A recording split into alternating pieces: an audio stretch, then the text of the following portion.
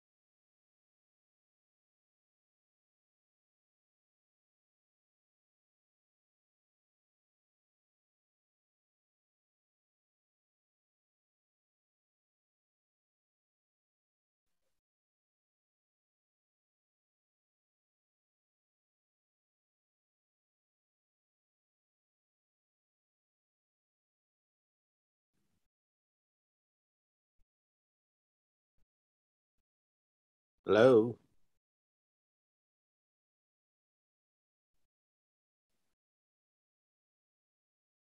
Good evening, sir. Good evening, Ashwin. Are you ready? Yes, sir. May I share the screen, sir? Yes.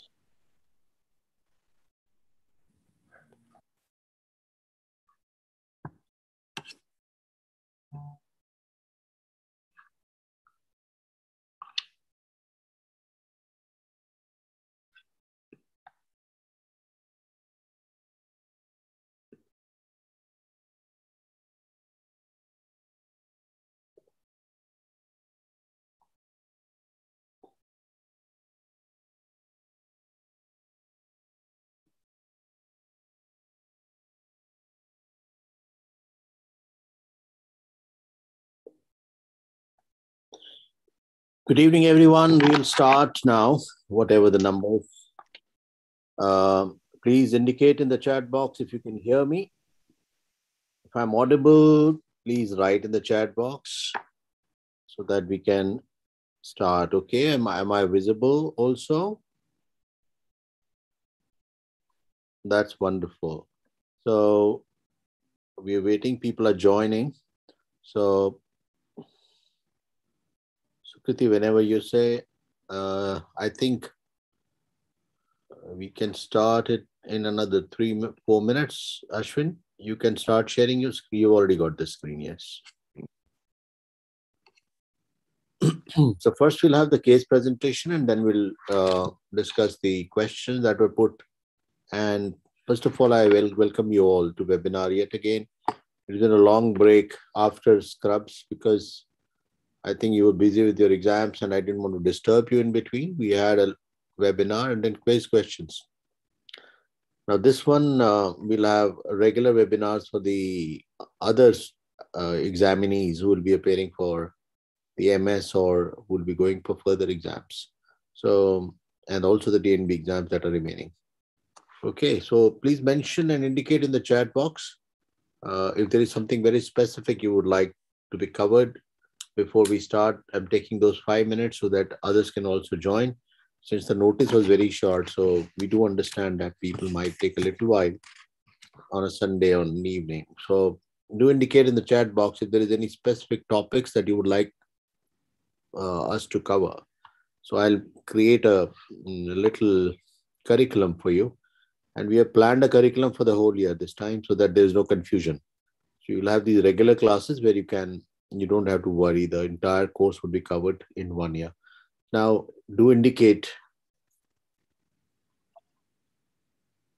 in the chat box if there are some specific topics that you would like to cover, and I'll be very happy to answer questions if you have any absolutely spontaneous questions.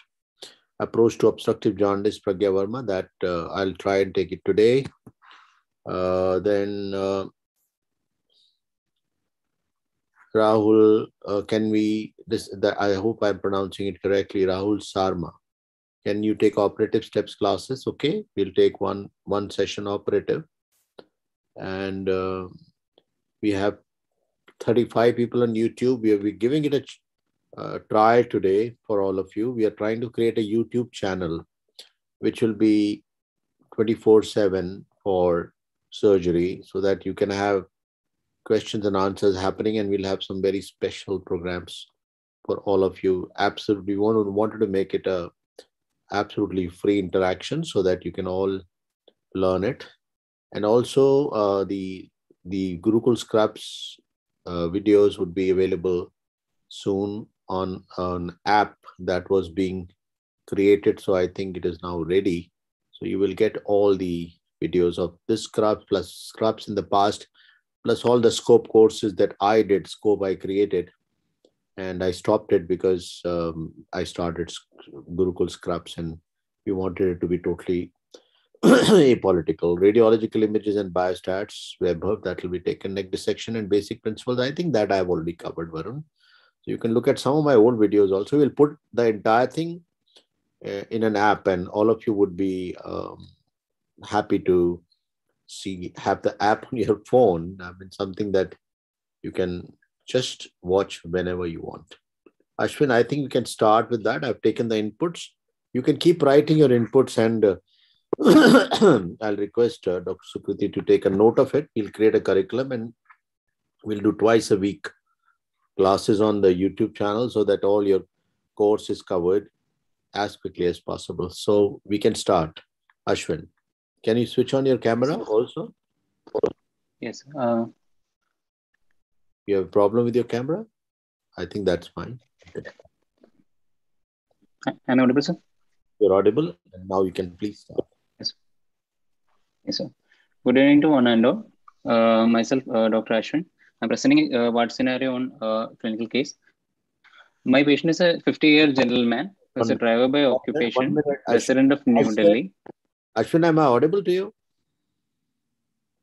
Yes, sir. Yeah, so it's not a ward, it's a clinical case presentation. So don't give a new definition to it. It's a case presentation like you'll have in the Yes, sir. This is an exam case. Start presenting now. Okay. Yes, sir. 50 years gentleman who is a driver by occupation, came to resident of New Delhi, came to us with chief complaints of growth over the right inguinal scrotal region since the past 2 months and ulceration over the growth since past 1 month. Patient was apparently all right 2 months back when he developed a swelling over the right side of scrotum, which was insidious in onset but rapid in progression. Initially, the swelling was 2 by 2 centimeter in size, but rapidly progressed to current size of 10 by 10 centimeter over the past 2 months. He also developed an ulceration over the swelling 1 month back, which was associated with discharge, which was clear fluid, which was clear fluid mixed with blood at times. The discharge was foul smelling in nature.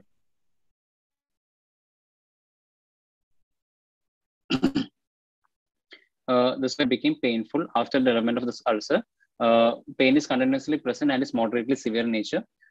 He has a history of undergoing incision drainage in a private clinic 2 weeks back, following which the size of the ulcer increased to the present size of 7 by 5 centimeter.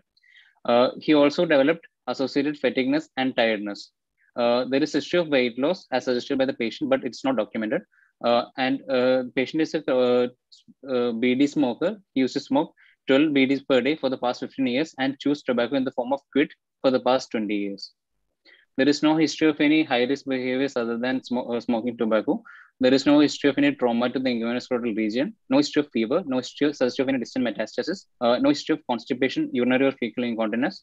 Patient is not a known case of diabetes mellitus or hypertension. Past history, patient does not have any history of TB or TB contact. There is no history of any surgery in the past and no history of any sort of exposure to radiation in the past. Patient consumes mixed diet and has a normal sleep pattern. There is no family history of cancer-related death in the family. At the end of history, I would like to summarize my case as a 50-year gentleman who came with complaint of rapidly progressive ulcerative growth in right inguinal-scrotal region with foul-smelling discharge associated with weight loss and fatigue. Patient consumes tobacco in the form of BD and quid. There is no bowel and bladder complaints, and there is no associated comorbidities. Now, the problem with your summary is reflecting in your history. I was trying to listen to your history. It started as a swelling which ulcerated. Yes, sir. And somebody did an incision drainage, and then it started fungating. It's not that it increased in size. An ulcer cannot increase in size, or you decide what it was. That was one thing which I thought I would. Let's go to the first slide. So I'll take history first, then I'll go to the examination. Growth over, now 50 years gentleman is fine. Growth over right inguinal-scrotal region. Now the complaints are never in the form of inguinal-scrotal region. They would be in the form of groin. The patient does not know about inguinal-scrotal region. It is your examination finding. Okay, important point so that you can avoid that confusion. Now, when you are saying growth, what do you mean by ulceration? So where are you going wrong here? So if you go verbatim by your history of present illness, patient had a swelling first. So I would have put it this way: a swelling or a rapidly increasing swelling or slowly growing swelling or whatever in the right groin for the last 2 months.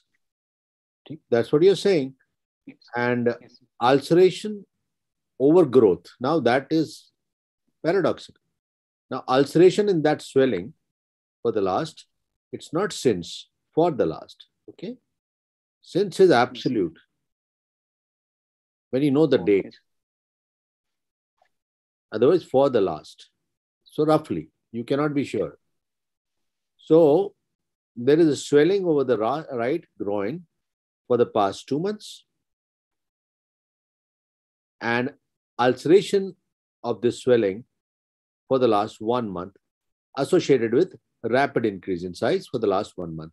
So that will make it more, authentic and solid so that you are comfortable. Are you getting what I'm saying? Now, move to the history of present illness. Now you read it and you will know what I was trying to tell you because I've made it out of your history only. So you're saying there was a swelling. How can you make it different in your presenting complaints? Okay, so be careful about that. Growth is something very, very specific. It can be ulcerative. It can be ulceroproliferative. So we don't know.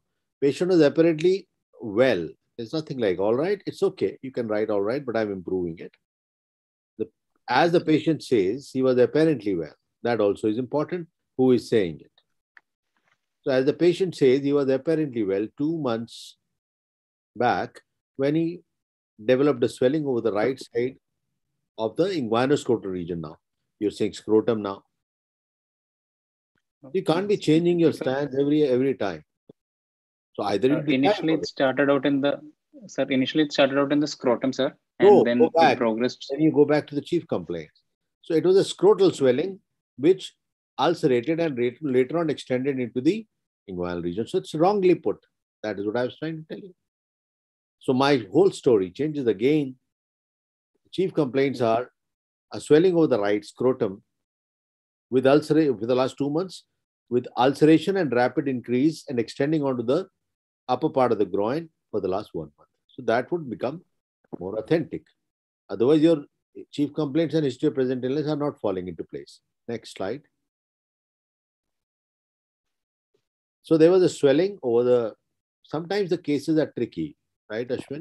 They may not be straightforward. So you may have to use the terms very carefully. So the patient was apparently well 2 months ago when he developed a swelling over the right scrotum, which was insidious in onset. Now 2 months is too short a history. So it's not insidious anyway. All right, you say insidious in onset and rapid in progression. Okay. Initially, it was around 2 by 2 centimeters, approximately, correct, in size, but rapidly progressed to approximately 10 by 10 centimeters, which means a rapid increase. He also developed ulceration of the swelling 1 month back, which was associated with discharge, which is clear fluid at times mixed with blood. But here you have not described that it extended into the inguinal region. Although you mentioned it's an inguinal scrotal swelling. So history can be very informative and at the same time can be very confusing. Unless you are able to convey through the history, it may not be very handy, very useful. Now, he also developed ulceration. That's perfectly fine. And when you're saying it was foul smelling in nature, you can, it was clear fluid, often mixed with blood and foul smelling. That's it. Next slide. Now you're repeating. Okay. This story should have been finished there. Now, I would have just finished with the story. It was a painless swelling which became painful with the development of the ulcer. That can be one story. Pain present continuously. Now, is continuously present is again a wrong way to put it. All history of present illness is in past tense. So all mistakes are being shown. You are not given any time to prepare a case. That is an advantage for you so that you can go see a case and make a presentation. So it's as good as a live presentation. So these mistakes will happen. Nobody will correct it for you. So patient pain was continuous and moderately severe. He had underwent is wrong English. So he was treated by incision and drainage at a private clinic 2 weeks back, following which the ulcer increased in size to current size of 7.5 to 5 centimeter. I have not yet heard from you when did it extend into the inguinal region. So that will be covered here. Now, the patient has associated is rubbish. 2 months is too quick. The patient has associated fatigue, which you mentioned as fatigueness is not a term. Fatigability and tiredness. So fatigue and tiredness is fine. Patient, it's too short a history to record the weight loss. So that is all right. And it is all over the place. You could have divided for your own consumption. You could have divided it into, the personal history separately, and you could have made your life a little easier with that. Smokes BD, that comes out of nowhere. He's a tobacco smoker in the form of BD, 12 per day, that's fine. And also chews tobacco for the last 20 years. Okay, next slide. I'm only correcting for the benefit of everyone. There are more corrections I may still be missing. Everything cannot be seen very quickly. Now, there is no history of any high-risk behavior. There's no history. There is no history suggestive of high-risk behavior. And you mentioned here, I've noted it down. There is no history suggestive of high-risk behavior except smoking BD. Smoking BD is not a high-risk behavior. High-risk behavior is very specific. What do you mean by high-risk behavior? Multiple sexual partners, IV drug abuse.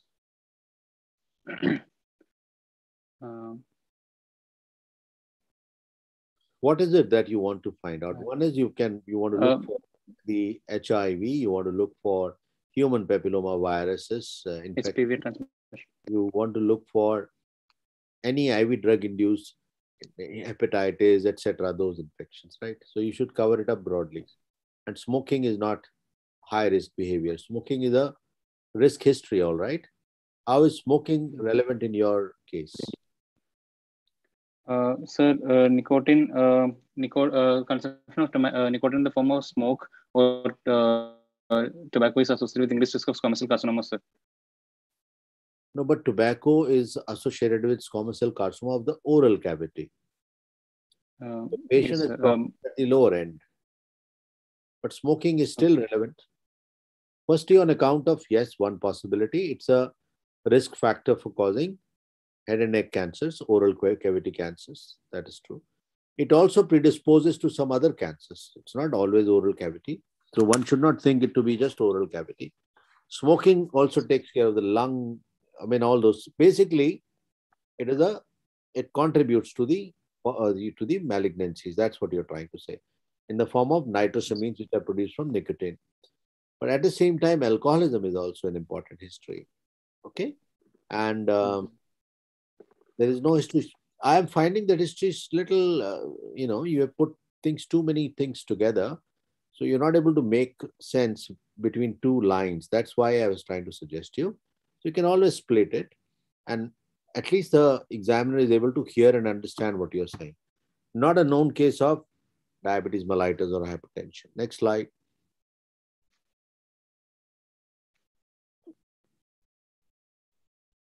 That was all right. Now, what is the significance of exposure to radiation in the past?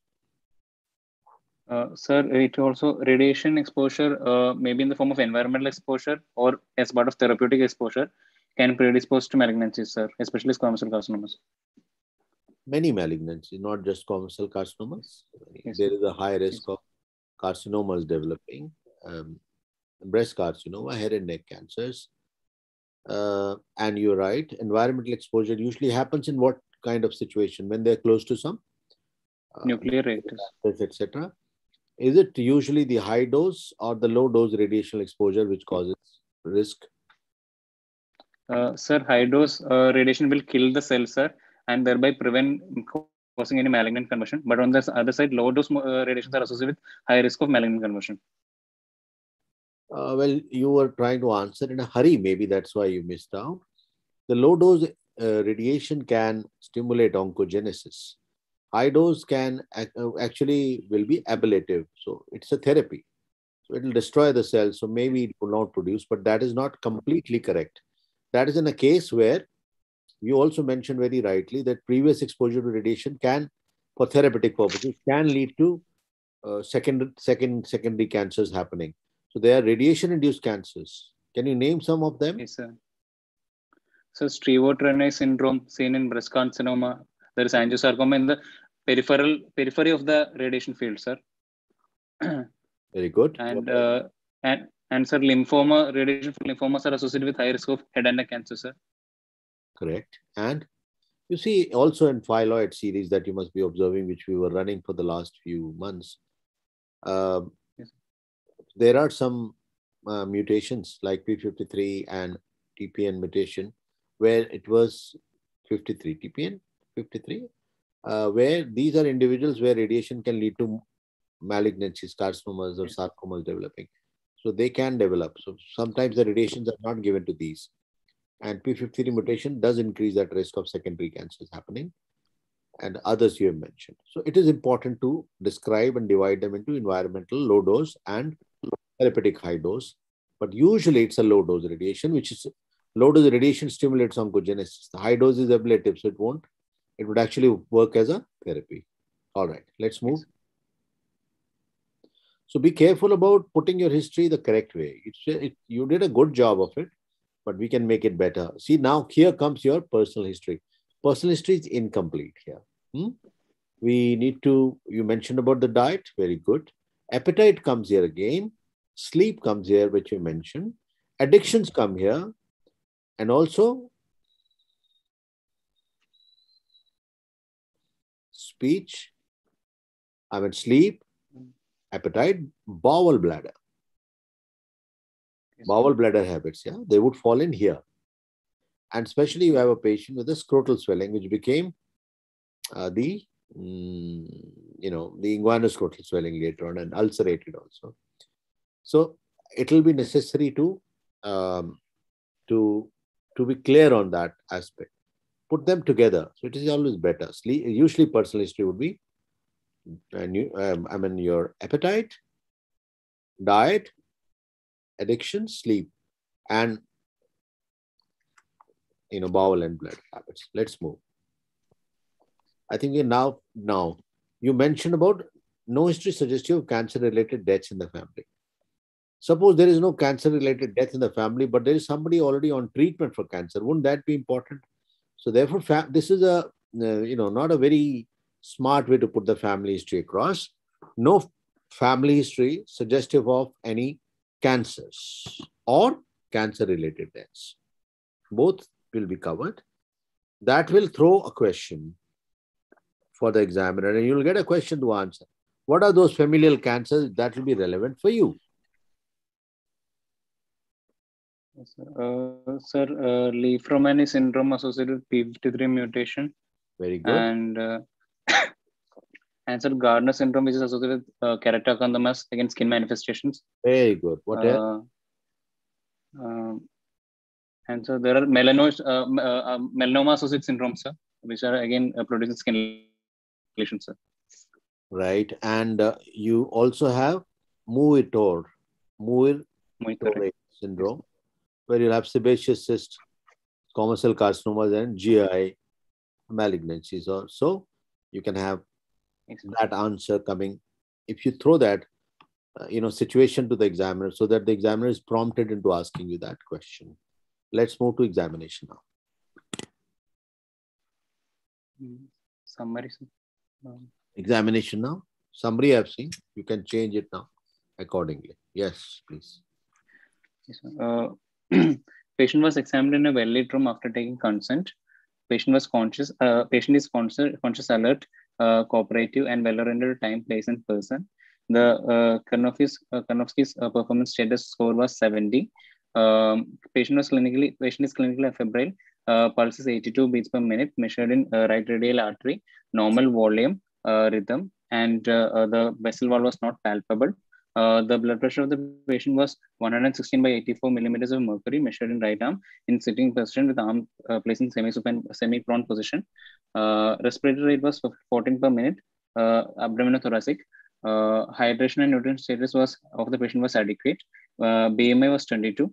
There was no pallor, icterus, cyanosis, clubbing, pedal edema, or generalized lymphadenopathy. Examination of the inguinal region. After taking proper consent, patient was examined in standing position and then in supine position. On inspection, scrotum on left side is pushed away towards the left side. The overlying skin in the left scrotal side was edematous. There is loss of rugosities. However, no growth or ulcer could be found on the left side. There is a large ulceroproliferative lesion of approximately 10 by 15 centimeter present in the right scrotal region, extending into the right lower abdomen. The edge of the lesion appears averted. There is slough present in the base of the ulcer. The right testis appears necrotic and lies in the floor of the ulcer. On further inspection, the penis is pushed towards the left side. There is a dorsal bend in the penis. Surrounding skin in inguinal region and right thigh appears edematous and discolored. Polyps is in situ. However, there is no scars, sinuses, engorged veins, visible peristalsis in the swelling in the lesion. Expansile cuff impulse is absent. No other visible swelling in penile, perineal, or femoral area could be appreciated. On palpation, the left side of scrotum has thickened edematous skin. However, no interaction could be appreciated. Left testis could not be palpated separately due to overlying edematous skin. Right inguinal region has ulceroproliferative lesion of 10 by 15 centimeter in size. It extends from base of the scrotum inferiorly to right lower abdomen the level of ASI is superior. It is tender and warm on touch.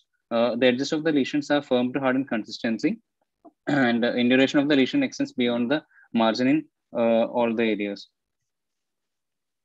The edge bleed on touch. The right testis is gangrenous, friable, and partially stuffed out, present in the floor of the ulcer.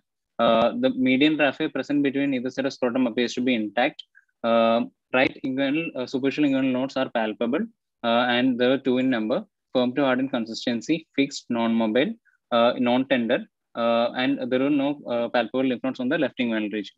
On DRE, the sphincter tone was normal, and there were no growths could be felt. Systemic examination was by and large for CNS, for cardiovascular system, respiratory system, CNS, and abdomen per abdomen. At the end of history and examination, I would like to summarize my case as a 50-year gentleman who came with ulceral proliferative growth in the right inguinoscrotal region with foul-smelling fluid discharge, weight loss, fatigue, consumes tobacco in the form of BD and quid with no bowel bladder complaints and no comorbidities. And on examination, 10 by 15 centimeter ulceral proliferative lesion could be appreciated in the right inguinoscrotal region, extending into right lower abdomen with a verted edge, irregular margin, firm to hard consistency that bleeds on touch, induration reaching beyond the margin with palpable fixed right inguinal lymph nodes. Go back to examination. I think, yeah, you can finish it. My professional diagnosis is a 50-year gentleman with rapidly progressive ulceral proliferative growth in the right inguinoscrotal region, likely of malignant etiology. Differential diagnosis of which are squamous cell carcinoma scrotum and foraminous gangrene. No, although your case is a little tricky one, but I don't understand why do you have to be so rigid in your flow of examination. It is not a hernia, and that you don't need to rule out. It is not the kind of inguinoscrotal swelling where you must examine the patient's standing position. This patient is, we are not able to see the face, that is good, and that is what we should be doing. But we can make out it can't be a comfortable position. And what are you trying to observe? It makes no sense at all to make this patient stand up. So it is ridiculous. Second thing, you missed out that the right lower limb the girth is more than the left. You did not describe the examination of the lower limbs, which is where you missed out. You were more bothered about visible cuff impulse, which will be absurd. And more absurd was that you're looking for the visible peristalsis. How would you see peristalsis there? Show the picture.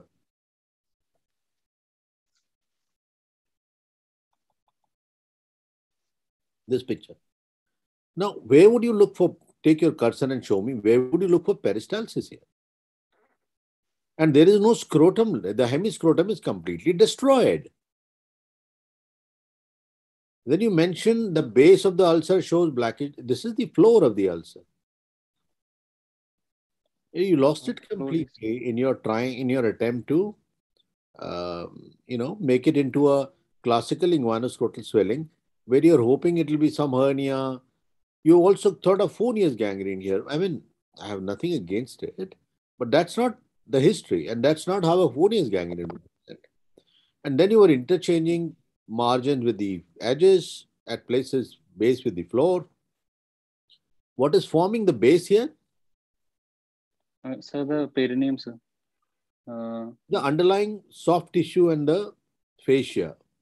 So you cannot be commenting on it. That is perineum. I agree with you. And not sir, I mentioned floor, sir. I heard it and I noted it down. You mentioned. Then you mentioned floor as slough. You mentioned later. So you were using it wherever, in whichever way. That's why I'm trying to tell you. How about the testis on the right side? Did you note it? Yes, sir. It appears gangrenous, sir, and necrotic. Take your cursor there. This is the testis, sir. We would not know. You can't comment. Now let's start the first slide. Let's go to the journal examination so that I can teach others too. Examined in well-lit room after taking implied consent. Conscience, alert, oriented, etc. Performance status is Karnofsky 70 rather than saying KPS is 70. That's not the correct way to put it. The patient's performance status is 70 by Karnofsky scale, which is understandable. In fact, it should be lower. Clinically afebrile and vitals are fine. Immediately after Karnofsky status, I would like to, of the performance status, I would like to hear about the hydration and nutritional status.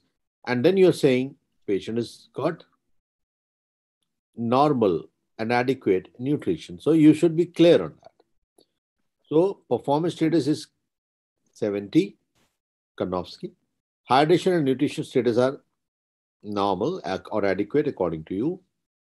BMI of 70 on account of BMI being 22, sorry, and patient not being anemic, no icterus clubbing. I'm not going to discuss that much, but the pedal edema part, you just will see in the picture and I'll show you. Next slide. Now, you can, even with, naked eye, you can make out that the right lower limb is swollen. So, sir, I have mentioned that the right thigh is edematous, sir. I have mentioned it during the presentation, sir. Yes, beta. You have to describe. You this Mohammed Riaz ka video off kar dein, please. Can we?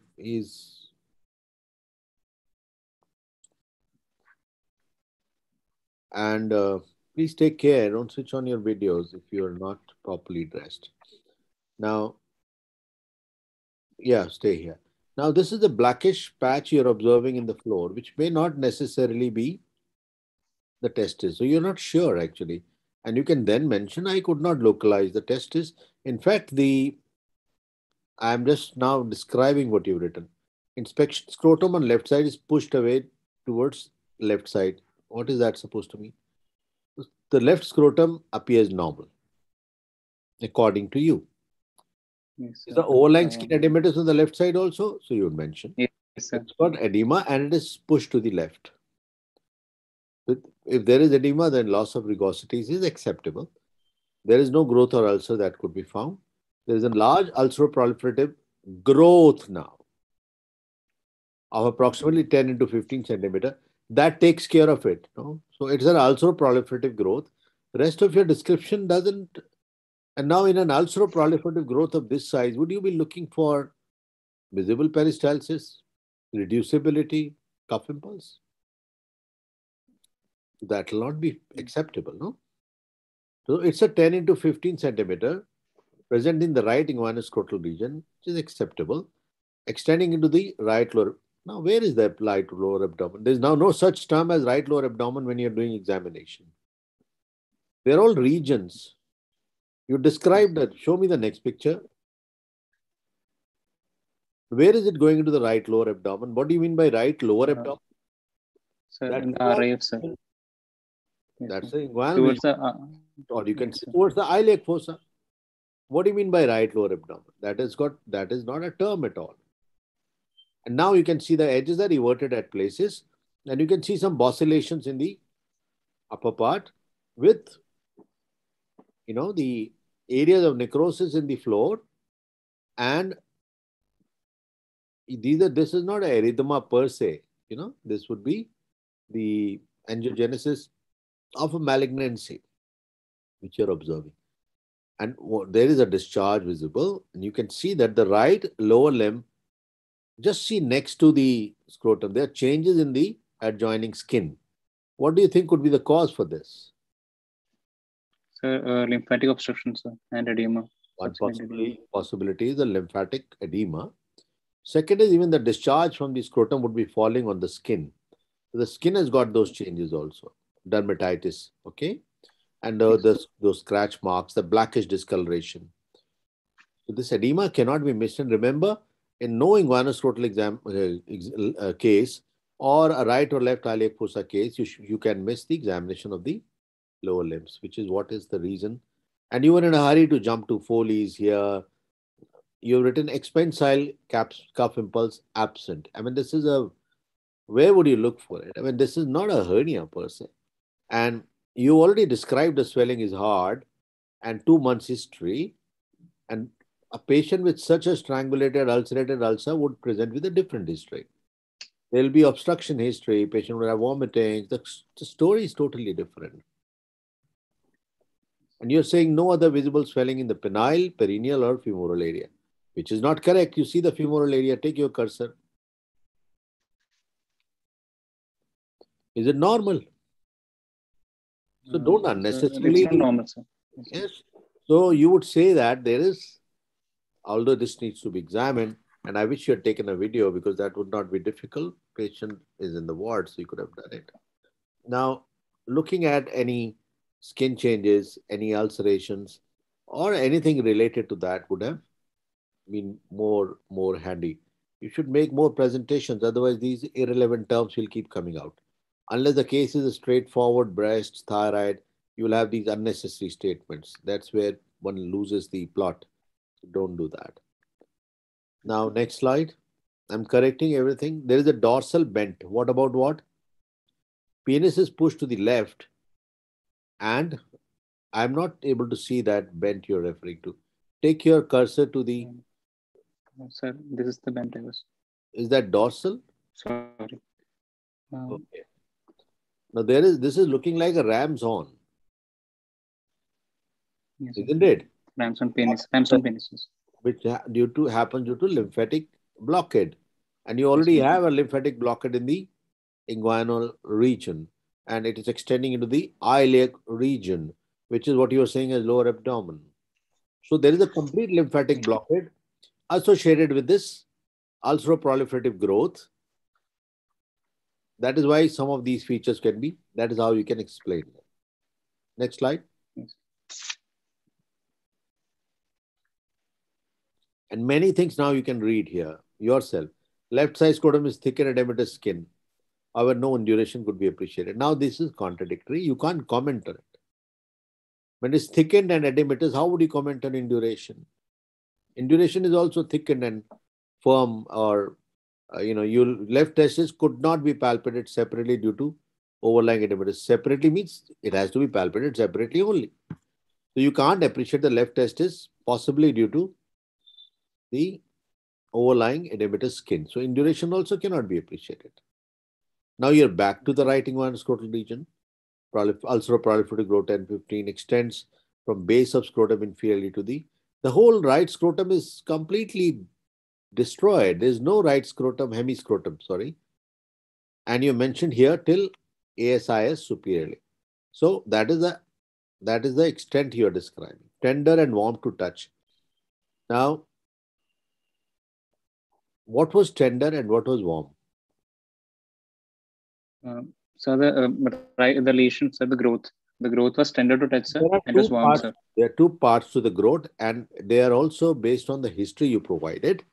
It started as a swelling which ulcerated. So it has a part which is a hard swelling and an ulcer associated with edges that are everted, and that's got an indurated base with induration extending beyond the lesion, and floor has some erythematous areas, and there is flow. So you're already looking at a malignant lesion or the ulcero-proliferative growth, which is likely to be responsible for the involvement of these lymph nodes, which are hard, fixed, involving the inguinal region and iliac region, that have produced the lymphedema involving the lower limb, right side, and penis and a scrotum on the left side. So it's a complete blockade to the lymphatic flow. Now, induration of the lesion extends beyond this thing. Okay, beyond the margin is not a correct term. You'll again confuse it with the margin of the ulcer. Now, the induration extends beyond the margins of the ulcer. That is also not correct. It extends beyond the ulcer. If you want to say margin, that is also acceptable. I'm not saying that, but you have to complete that statement. Next slide. See, look, even if it was written, I would have covered certain other aspects. Next slide. Any other lymph nodes that are palpable? Move to the next slide, Ashwin. I can't see them. Edges bleed on touch. It is a point. Why do they bleed on touch? And why is it a feature of malignancy? Because sir, in malignancies there is neoangiogenesis, which leads to formation of which leads to increased vascular supply, but these are premature vessels and can easily get damaged on manipulation, leading to bleeding.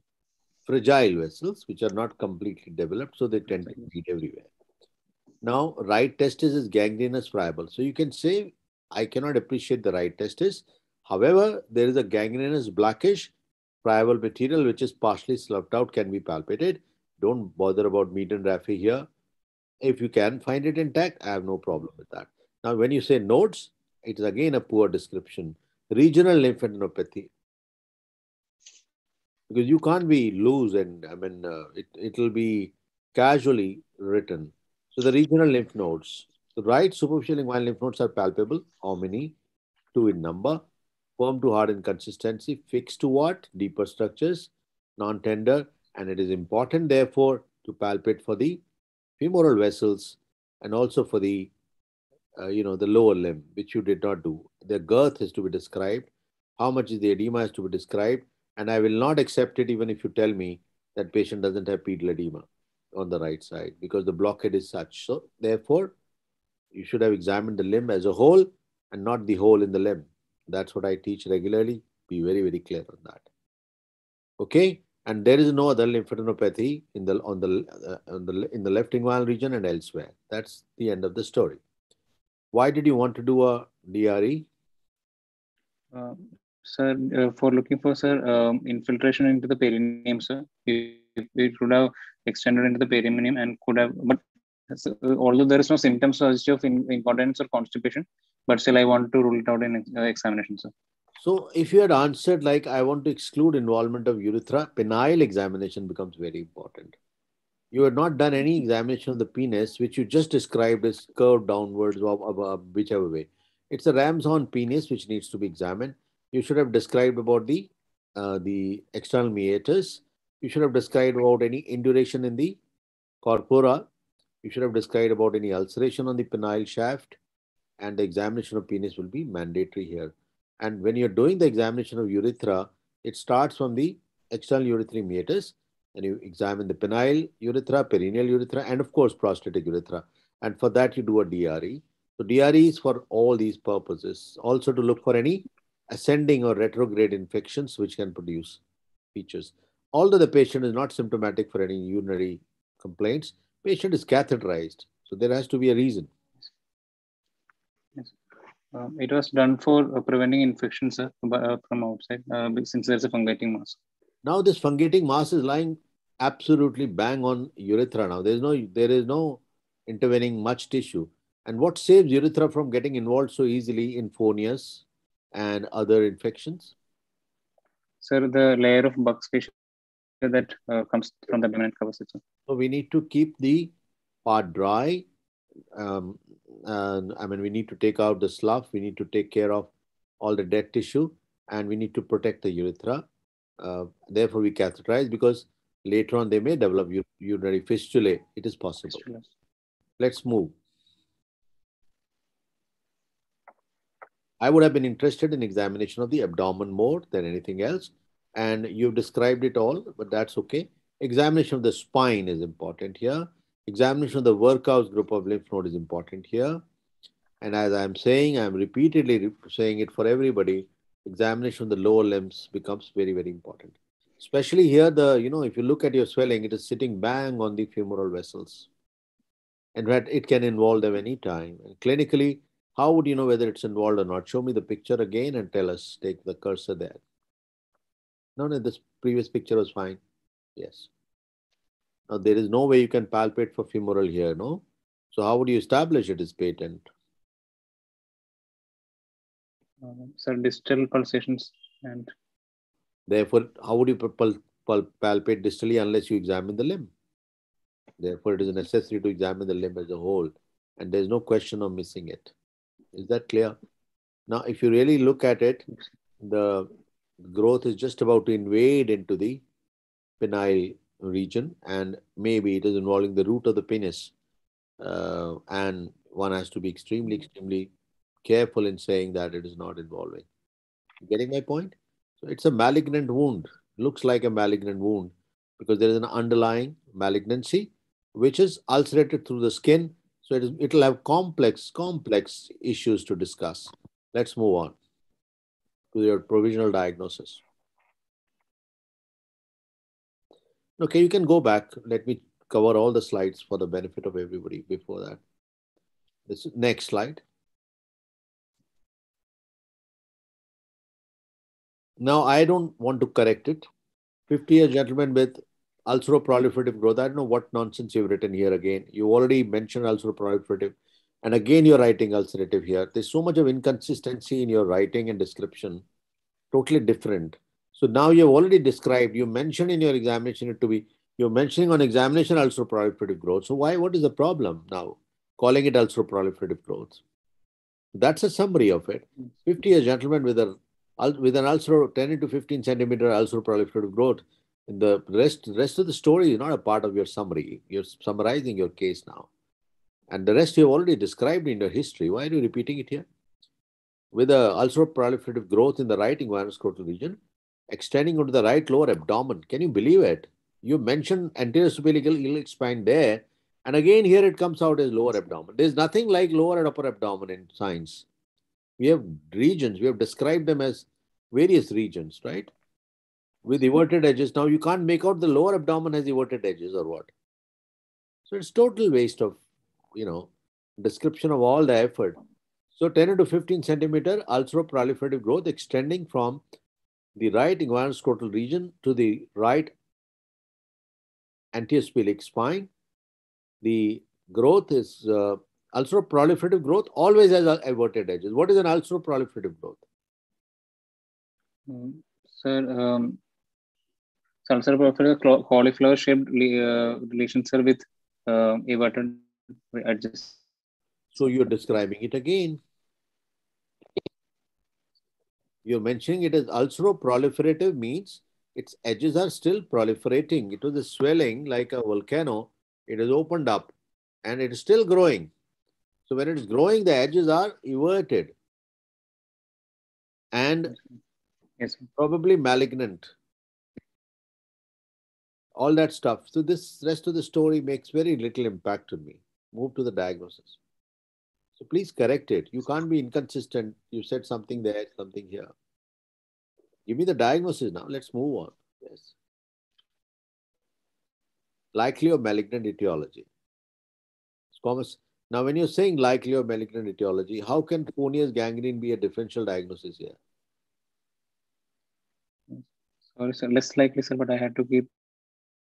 No, but then you already something in the differential diagnosis, sir. So, no, you mentioned likely of malignant etiology, no? yes, So sir. can there be any other malignancy here which is a differential diagnosis? That makes more sense. Yes, sir. Sir, other malignancies common in this region are, sir, Bowen's disease, extramemory pages, That's all. Bowen's disease will again be like, forget about skin cancers. Squamous is the skin cancer. It can be any of those skin cancers, no? Which includes squamous cell carcinoma, melanoma, basal cell, and then precancerous, you mentioned Bowen's, etc. They are not frank cancers. Then can it be something else, something from the lymph nodes which has come out and ulcerated? Or maybe it's a rare possibility. It could be a melanoma with the blackish and the things that that you observed. So basically, skin lesions, all of them can be there. Ponius gangrene is not your diagnosis now with the description you have already given. But yes, Ponius gangrene can happen against the background of a malignancy, or it can result from a malignancy. We have published a case of Ponius gangrene and the squamous cell carcinoma developing in Ponius gangrene. But the two can coexist. It is possible. Okay, so I've tried to cover up all the parts in the history and examination. Sometimes the case is tricky, but don't make every inguinoscrotal swelling into a hernia. It can be another case. That is why this case was put, because you will start describing the same thing. Then you will come to reducibility, cuff impulse, expensile cuff impulse, visible peristalsis, visible pulsations, while you will miss out the examination of the lower limb, oral pulsations, and the lymph nodes examination. All the lymph nodes need to be examined. It's actually a lymph node mass underlying. the ulcer. The ulcer has appeared later and there is a swelling which has happened. So squamous cell carcinoma does not present as a swelling and then become an ulcer. That is the reason why I was asking. And is there any benign possibility?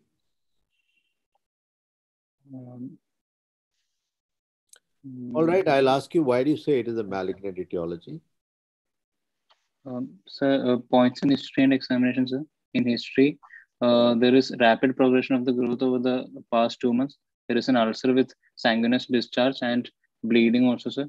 And in examination, sir, all the points, including the everted edges, bleeding edges, the slough in the center of the ulcer, and also the induration which extends beyond the margin. All these are in points suggesting of favoring malignancy over benign etiology. I agree with you. And if you have that high suspicion, then there's no harm in looking for testis and looking for the cord. It is possible, if you go back to the picture again, since it's a class, so we have, yes, it is possible that one of these swellings is testis which you're observed, because I can't use your cursor. So where you're finding the multiple swellings, you never know. And because you can't feel the cord here, you can't feel the testis here. So there are many possibilities. So you keep everything clear. But the history is too terribly short. So what? Yes, please. So what I thought was, sir, the lesion that we can see over here might have infiltrated the cord, which had led to ischemia and led to the gangrene of the testis. That's a possibility. You may be right. I'm not denying it. And if that is testis, since I can't make out a swelling there. If you palpated it, and there's absolutely no problem.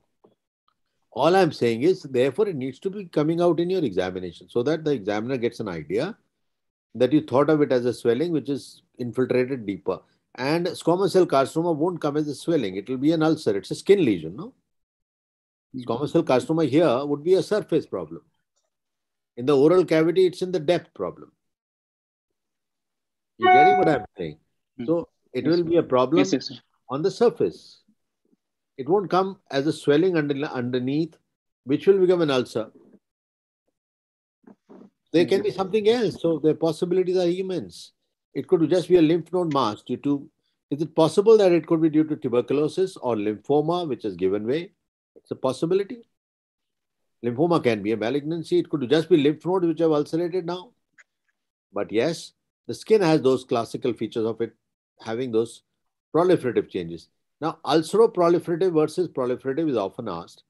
If there is an ulcer which is edges that are, just the ulcer and the edges are proliferating, that is where they are growing outwards. That's a proliferative growth. Ulceroproliferative is a swelling was there, which has opened up, ruptured, and now it is growing. Let's move. How do you do now? Let's proceed because we have to save on time. Just 1 hour we wanted to take. How do you proceed now? You've given us some story. I hope you'll make those corrections in the case, in your history and also in the examination. And students, if you have any questions, please put it in the chat box. I'll be happy to answer. Because as I'm taking this class, I'm trying to remember as much as possible with the case that he's presenting. But you can ask any question relating to that. Now, how do you proceed? Let's move. Sir, I would like to proceed to investigate my patient, to confirm the diagnosis, to support the diagnosis and stage the patient, and to treat the patient. Can you stage a patient? Stage the say the disease. So it can't be speaking irrelevant things, no? So investigations to confirm the diagnosis, to support the diagnosis, to stage the disease, and to treat the patient. So what do we do for that? Let us keep that picture over. Forget about this slide now. It has no meaning. Yeah, now you keep talking. Sir, to confirm my diagnosis, I would like to take an incision biopsy from the edge, sir. Show us the place. Sir, from the edge, sir.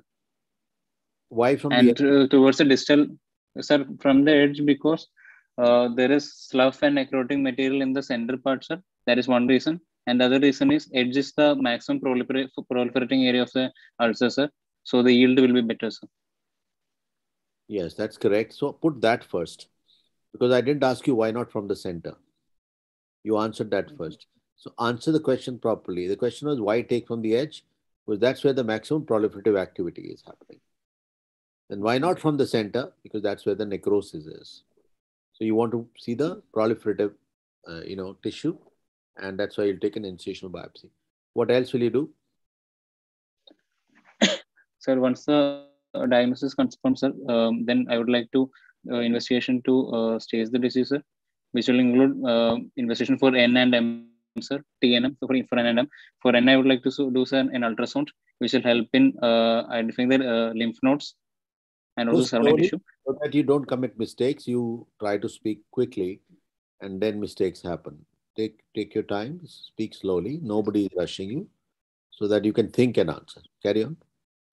Yes, sir. The ultrasound will also help me in doing a FNAC from the lymph node, which would help in finding any tumor deposits from the inner lymph nodes, sir.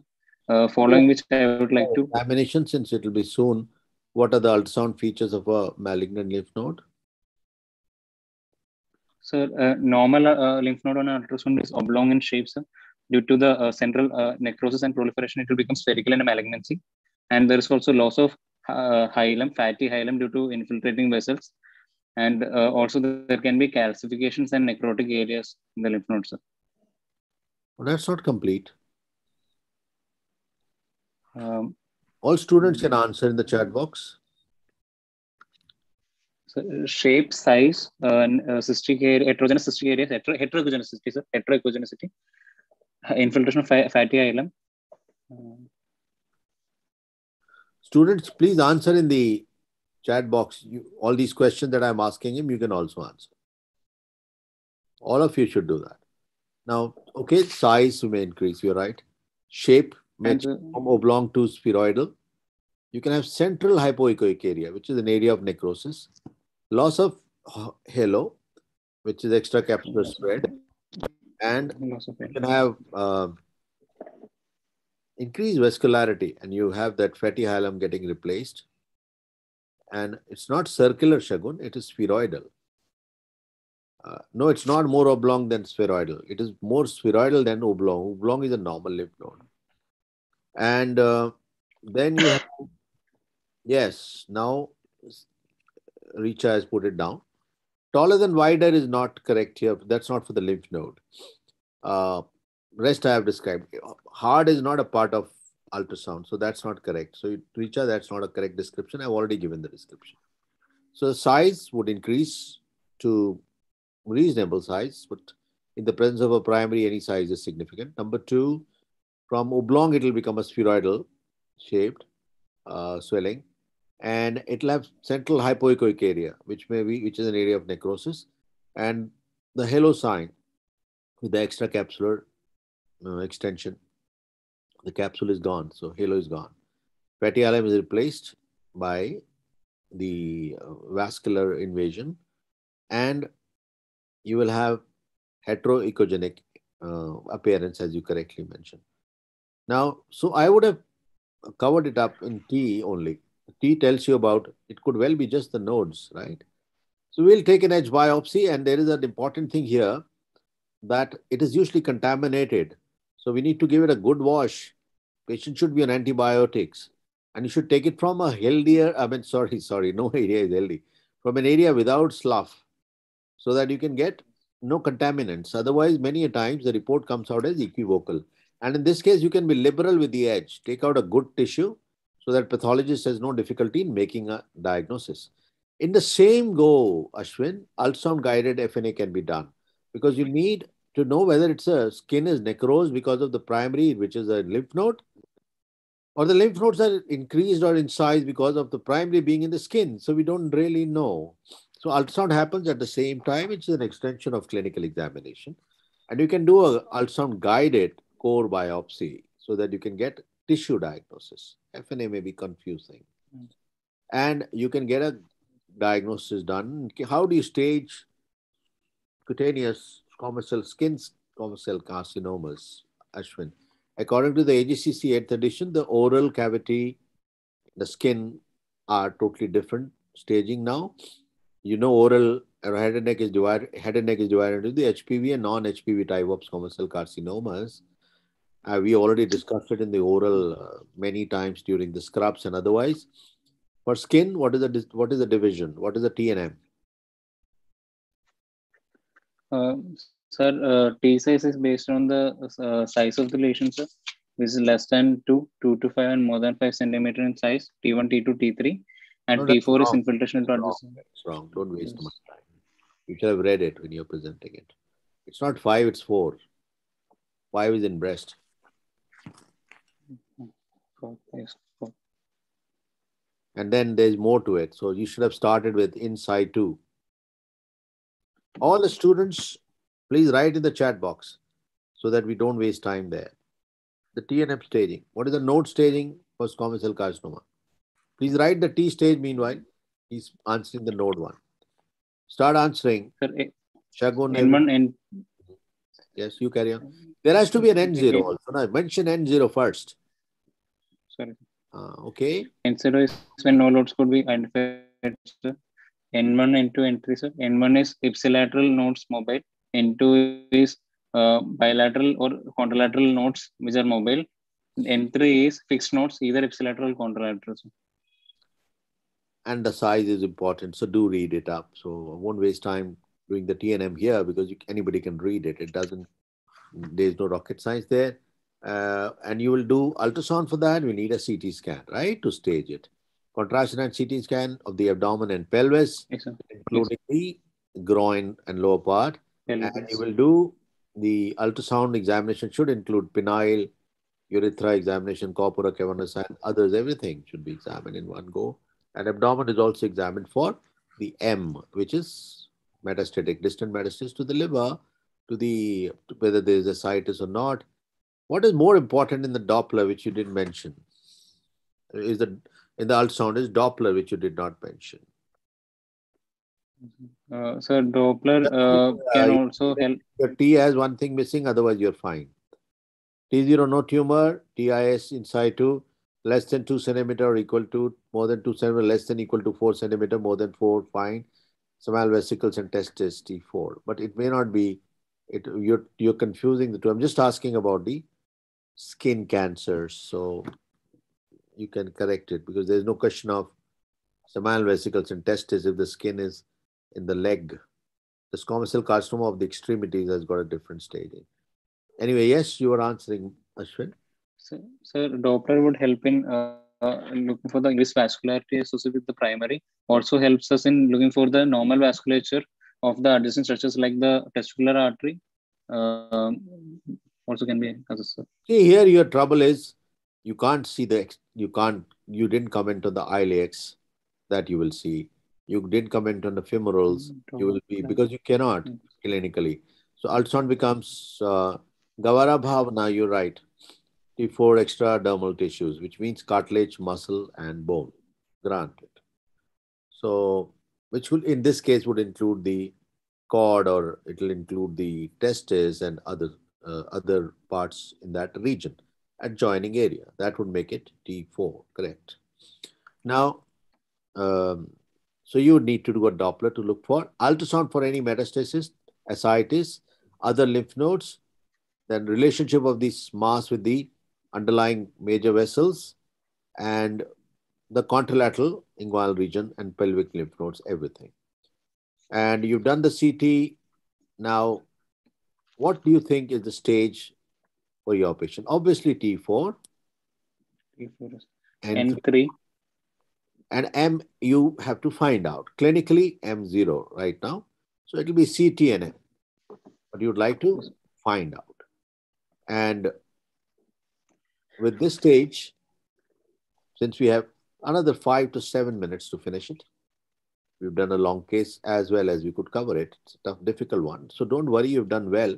I'm just trying to put your thoughts in place so that you can have continuity in your description. Otherwise, the answering can be a challenge. You may answer haphazardly, which is not correct. So what do you think would be the management based on your stage now? You told me the stage. I would like, since it's a malignancy, I would like to discuss this in a MDT, sir. And once after discussion, sir, since it's a stage 3 disease, we could opt for neoadjuvant chemotherapy. There is no role of neoadjuvant radiation because of the necrotic content of the malignancy.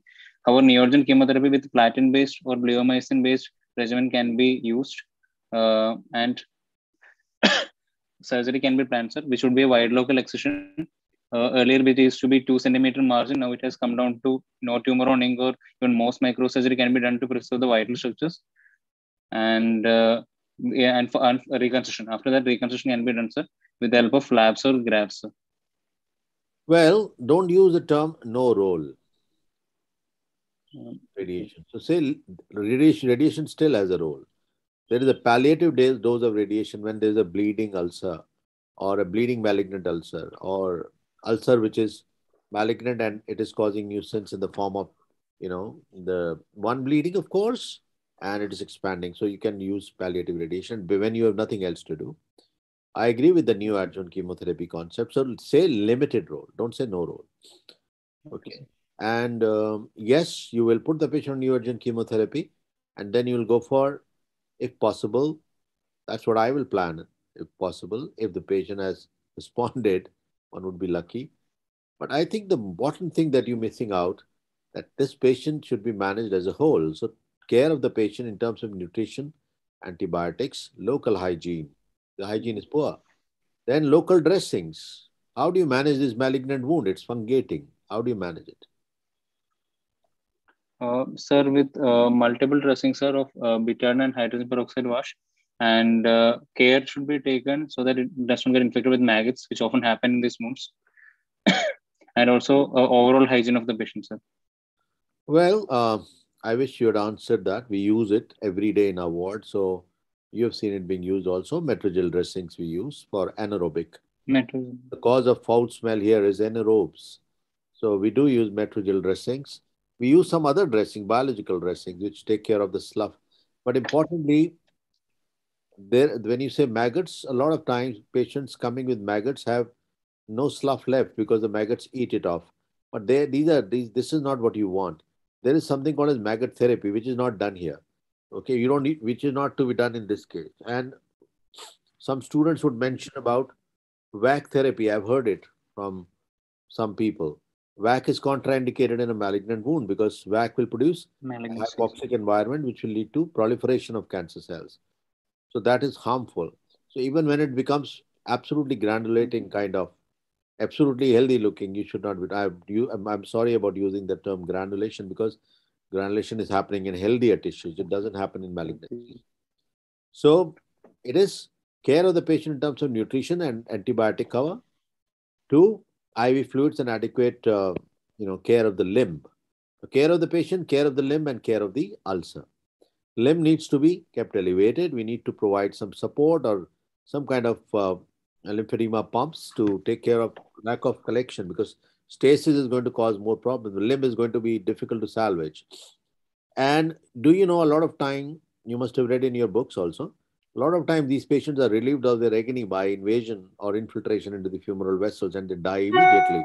So you have to protect against any blowout of the femorals. Okay. So take care of the wound by using, some people use charcoal dressings also, which absorb the foul smelling gases, which make it difficult socially for the patient to be, even the relatives don't want to stay next. The fellow patients start objecting to it. So it can be a challenge. So to resect it can be uh, a challenge also, but we should make an effort. And naturally, you'll have to take consent for removal of Yes. the margin has to be clear. So one has to be very, very clear that the patient is willing for whatever it takes. And as I mentioned, if they are just nodes, if the diagnosis is different, then the therapy would be mostly with this kind of a presentation. We will be using um, systemic therapies rather than local therapies. And in terms of local cutting arms, we have surgery and radiation. Surgery has limited role right now. The radiation has limited role right now, so we'll have to use systemic therapy. Yes, I mentioned about it. The biological dressings are superior. because they do include the care of the Rahul, you asked that question, so I'm answering. Rahul Sharma. Biological dressings are better. But if you don't have that facility, you can use Metrogel. We find that very useful. The odor, the odor becomes better. I mean, the patient becomes acceptable around. The biological dressings are very expensive, although they are better. That's the case. Now, if there are more questions, I'll be happy to take. Varun. Sir, how should such a lesion be measured? From the margin of the indurated area or where the skin has ulcerated? Also, should we measure it only on the surface in case of... Very good question, Varun. You should measure the indurated area, that the disease. If you understand the disease, it was a swelling which is ulcerated. So, ulcer is the tip of the iceberg. So, you must measure the entire swelling. Okay.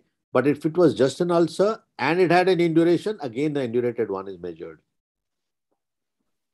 I hope, Varun, you got my answer. Anyone who's asked a question, if I've answered, please write that you got it, because otherwise I would keep thinking there is some issue. Chetan has asked, sir, in necrotizing soft tissue infections of perineum, how often can there be coexisting? It's rare, but can happen. Whether it causes or is the result of malignancy, one does not know, because necrotizing soft tissue infection is an infection. Usually, it is synergistic infection, which has both aerobes and anaerobes. And therefore, if you look at them, they can happen anywhere where, the fascia gets involved.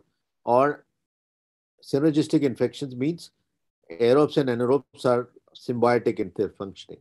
Aerobes eat away all the oxygen and they leave the dead tissue. Then anaerobes can flourish in the absence of oxygen and create a situation where they keep contributing to each other's growth. And this grows along the facial planes. So the cause could be anything underlying. It could be an infection, it could be a malignancy. Varun has asked another question. So that's how we define it that's correct. So that's how we will, I'm not able to read it. Before I read it, moves on.